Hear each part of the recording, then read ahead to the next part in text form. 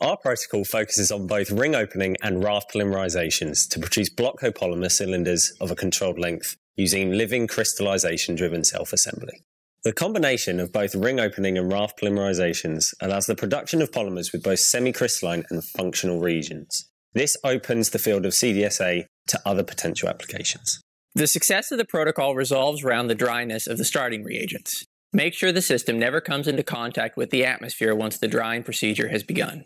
The method requires knowledge in air-sensitive chemistry techniques. We believe that committing these practices to video form will give researchers freedom to introduce new ideas without hindrance from a lack of practical experience.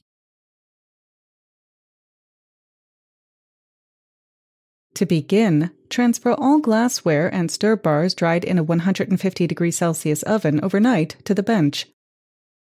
Clamp the 2-neck 250 milliliter round bottom flask equipped with a stir bar on a stand over a stir plate and secure an airtight tap on the small neck. Add 100 milliliters of ε-caprolactone to the flask. Connect the round bottom flask to a nitrogen line through the tap on one neck. Under a steady flow of nitrogen at 3 psi, add 1 gram of calcium hydride into the flask through the primary neck. Fit the second neck with a glass stopper and stir overnight at room temperature under a nitrogen atmosphere. Attach the flask to the Schlenk line and open to a steady flow of nitrogen.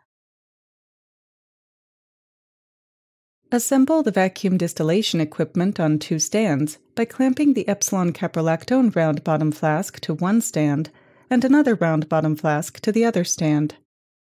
Maintain a steady flow of nitrogen through the system to prevent